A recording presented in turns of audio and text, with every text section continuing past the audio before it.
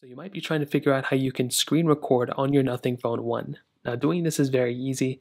The first thing we're going to want to do though is make sure we have the screen recording toggle already set up and downloaded on our device, or just installed, or just added. So what we can do here is scroll down until we get into this panel. Then we want to scroll down one more time until we get into this panel. Now you want to go ahead and scroll to the side right here, and you'll pretty much try to look for a screen recording toggle. Now if you don't find it like how I do, you want to click on the pencil icon right there, and here you want to scroll down until you find screen recording. So for us, it should be here somewhere, so we can see screen recording right here. All we want to do is go and drag it from here all the way to the top. You can place it wherever you want to here.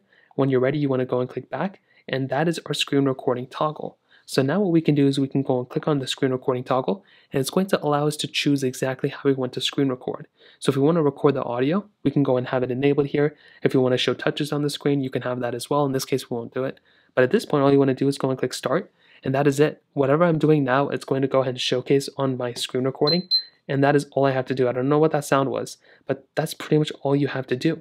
Now, whenever you're done and you don't want to screen record anymore, all you have to do is go and click on the red dot up there, or you scroll down and you'll see that right there. So all you want to do is go and click stop, and that is it. I guess you hear those sounds whenever it happens, but that is pretty much all you have to do. Now, if you want to see the screen video that you just made, you can scroll up and go into Google Photos right there, and you should be able to find your screen recording within the movies option. So as you can see, if you see right there, that is your screen recording that you just did. So that is pretty much how you do it. If you have any other thoughts or questions, let me know in the comment section below. Hit the like button, that would mean so much, but definitely hit that subscribe button.